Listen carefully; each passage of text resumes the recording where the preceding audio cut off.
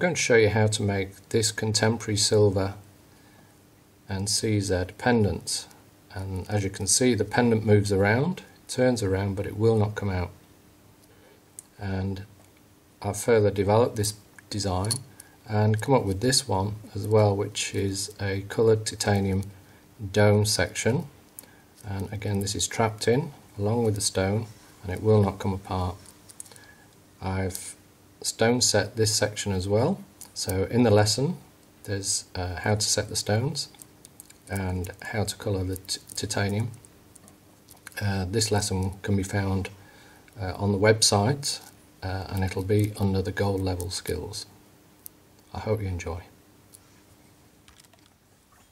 This is a design I did a long time ago now, and unfortunately I needed some gold for another project I was doing, so I melted it down. I regret doing that because it's quite a clever idea. The stone was loose in the cup there, and the only way it could get out is by removing the ring that goes around it, and that was held in by a clip mechanism, and it's not a very clear picture, but that's a peridot in there. So I like the idea of stones suspended, and I've got this idea at the moment where I just want to have a stone like this. It's just a large CZ, and I don't want anything holding it with claws going around the girdle or anything like that, so I've got this little clip idea I'm going to try out on this. The CZ I'm using is quite a large one, it's 12mm. You can use a smaller stone, so if you do, just reduce the measurements I give you for the project. For example, this piece of silver is 1.8mm thick. Keep the same thickness, but you can reduce the width of it. I've got a width of just over 10mm, and I've got a length of over 20mm. I'm not going to need all that. But the first thing I'm going to do is just level off the two long sides, make sure they're nice and flat and parallel. So I'm using my nylon pliers so that I don't mark the faces of the metal.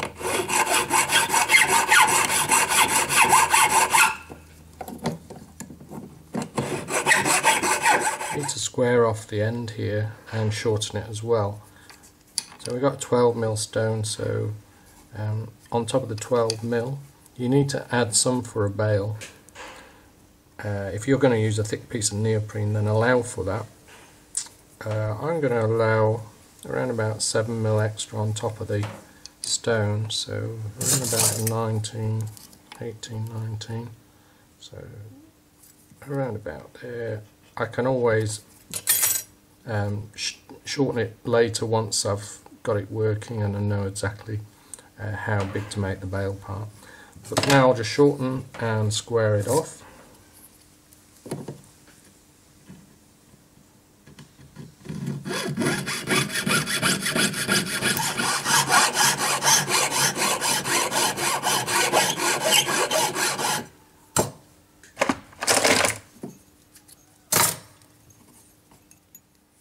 Taking a measurement from the edge of the table of the stone to the edge of the stone, which is the girdle of the stone there. We can go a little bit over that. So I've got that measurement. Now I'm just going to put that onto the piece going from the straight end.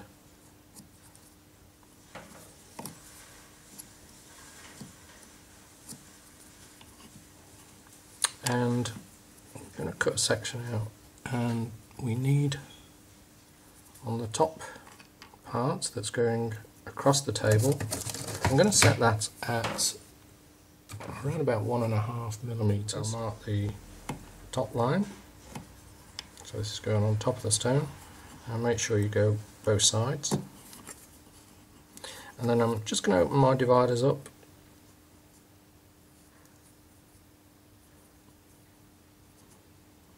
And that measurement probably be around about 2mm. I know it sounds random, but I just need it thicker because I'm going to spread the metal on the bottom side. And whenever you do mark, you always cut outside the mark anyway, so it'll be a minimum of that measurement.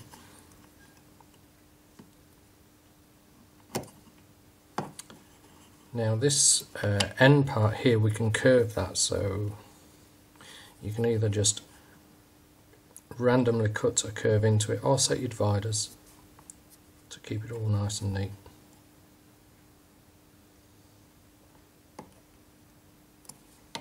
Like that.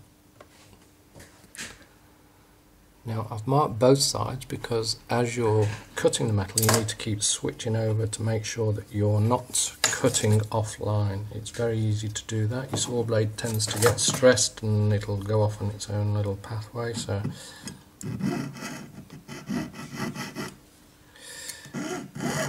can see I'm way outside the line because I'm going to file up to the line, and I'm angling the cut so that it breaks through the bottom side a little bit behind as I'm travelling up on the front side. So once it's broken through on the other side, you can see if you're on the right track, you're cutting at the right angle that way.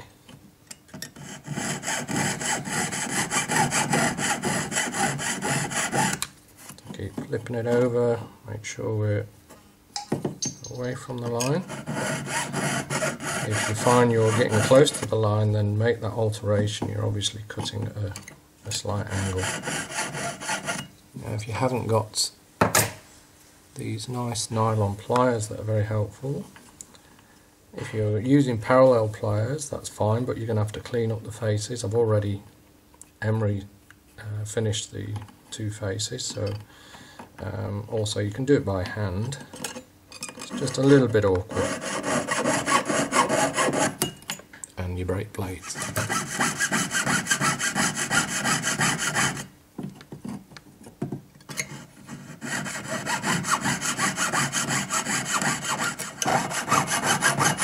As you come to the curve, straighten your blade so it's nice and square with the work, and then you can just speed up the action of your cut and turn the blade.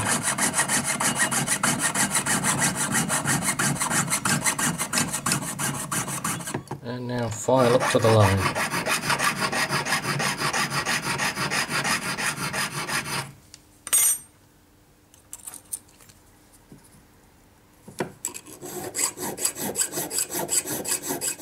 Now looking at where it's positioned with the stone, it still needs to be thinned off here before we can actually fit it, and also we need to widen this part here so that we can get a nice big divot in to get the cullet locked into it. So now I'm going to go over to my mini anvil and start to hammer this section here to widen it. Now, if you haven't got one of these, then I'm sure you'll find something in your stake collection that will fit in here, and you can always just clamp it in a vise and do it that way. So I've just annealed this as well, so the metal should spread okay. I'm trying to keep this part nice and flat as well. When I say flat, I mean I don't want it dipping in where I'm hammering, so all the movement I want is to go outward.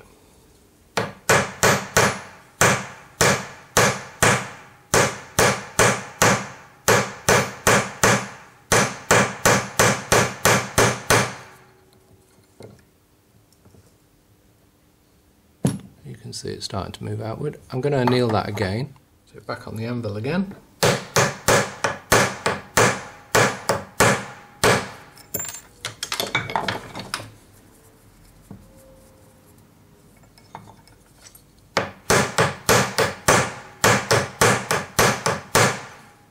Now I can see I just need to move the spread of the metal up. As you can see, the stone is too far away from the end there, so that would mean that this arm here isn't going to position itself in the right place on the table of the stone. So I'm just going to move it up another few mil and repeat.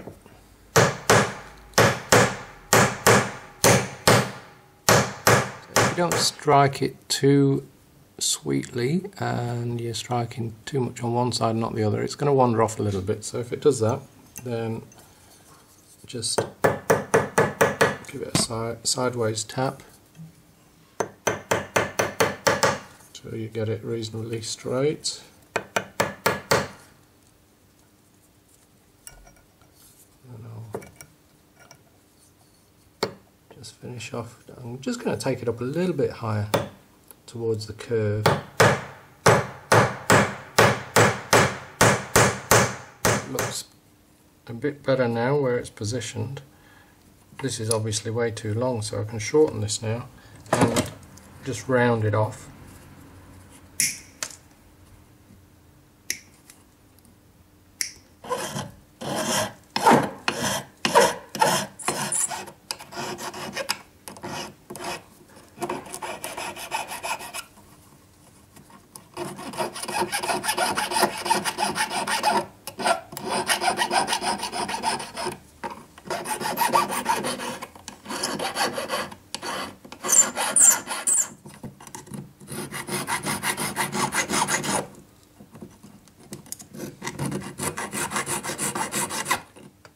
And you can see it's going to be a very tight fit, and this part here I'm going to slightly bend it out to get the stone in, push it in, and then I should be able to bend it back without causing any stress on the stone.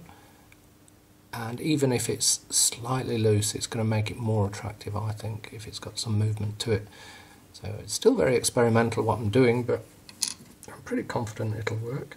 So I'll clean all this up. I'm going to drill this now that I can see where the position of the cullet will go. I'm going to drill it right through, and it will be pretty much just slightly over towards the bail end that I'll drill. I want it quite tight in there to close up this gap here, which means I'll just have to file this off at an angle to allow room for the stone pavilion.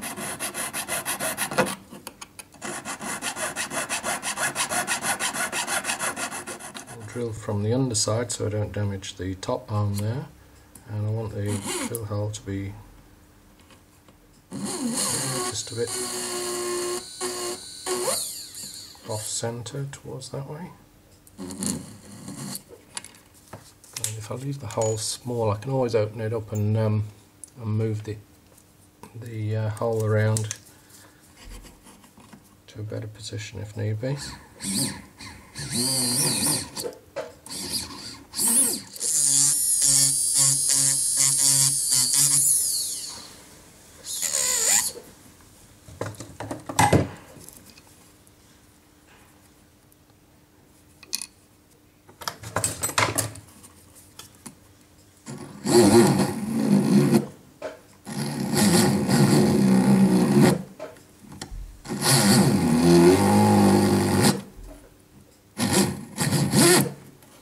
Using a large ball burr just to open up the top part, or the inside part of the clip. And this one's 1.8mm. I'm just going to run through the hole now with a slightly smaller ball burr, which is 1.5mm. Now if you've not got as much of a spread when you hammered it, so I've got 3mm wide at that point there. If yours is less, then don't use those size burrs. You're going to weaken it at these points here, and I need to bend this open a little bit now, and it could break if you do that, and it's too thin. So now I'm going to very carefully bend this out. I did anneal it before, so it shouldn't fracture. The point of the stone there is called the cullet, and it's the most vulnerable part of a stone. So we're messing about with this part, and you've got to be very careful that it doesn't actually make contact with the metal.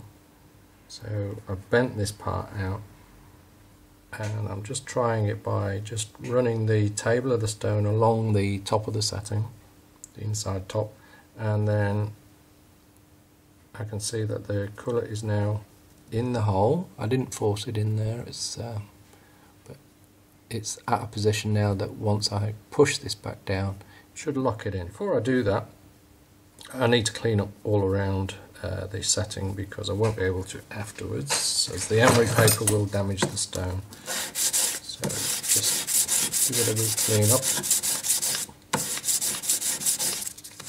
take it to 1200 emery and then it'll be ready for polishing.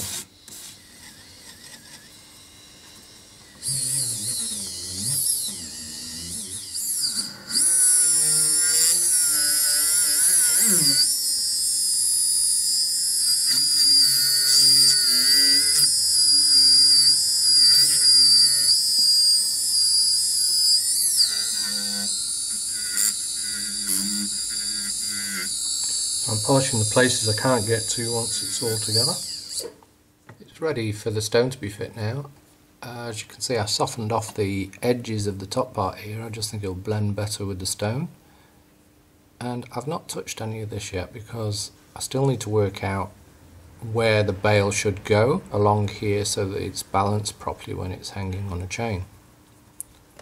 Now there's a couple of ways I could get the metal, fold it onto the stone, and because I've got them I would automatically go to my nylon pliers and use those, but I can't assume that everyone's got the same as what I've got. If you have, then that would be the natural way of doing it, but I'm going to use, to start with, I'll use this copper pusher. That's all it is, it's just a piece of copper. You can use brass. I just like to use softer metals against stones. This shouldn't contact the stone anyway, but you can see I've shaped the end so that it should grip better. So position the stone and make sure that you can see the colour of the stone through the hole, and then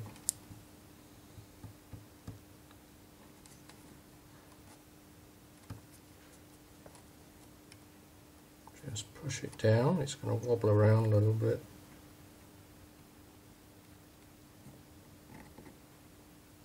See the colour coming through now.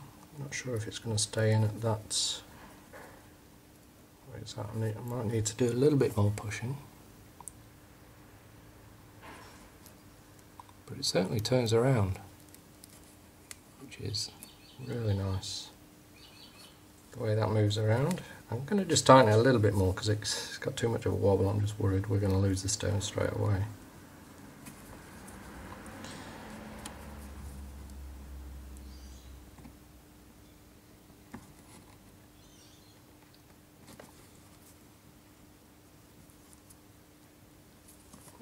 Let's tighten it up a little bit, and I guess it's a case of really just going at it and just seeing if there's any chance it's going to come out. I think that's really happening now. There's a little bit of a bend there that I'm not over pleased with, but I'd much rather it be dead flat that way. But I think I can live with that, and it means I can kind of keep bending it until it is as secure as I can get it.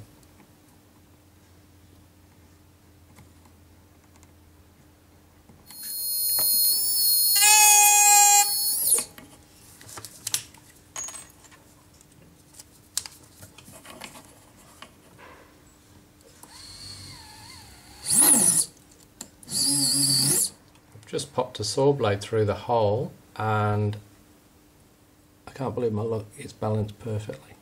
So the arm, the front arm there, is hanging just right. So if I'd have positioned it wrong, it could be tilted that way.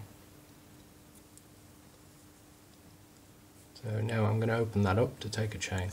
Got rather a large curb chain here, so it means I've got to make it quite large.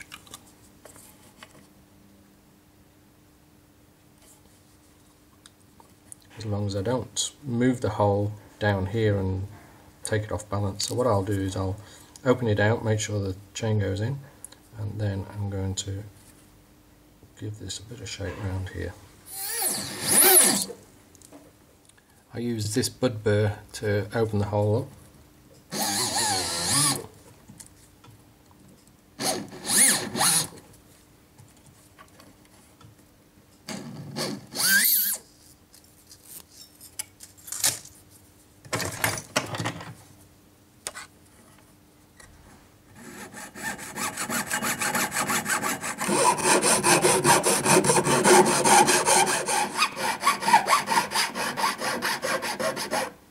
Careful not to contact the stone at this stage.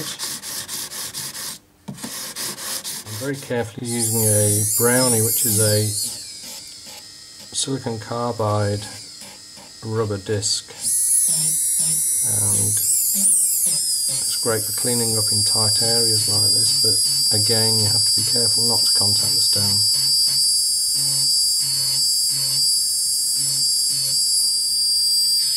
So there we have it, all finished, and the stone moves really freely, and I've twisted and turned it in all directions and it won't come out, so it's very safe. I've also hung it on this neoprene necklace, which I think suits it a lot better. Well, it's had the full seal of approval from the missus, so it must be good. Yes. Happy Christmas, darling. Thank you.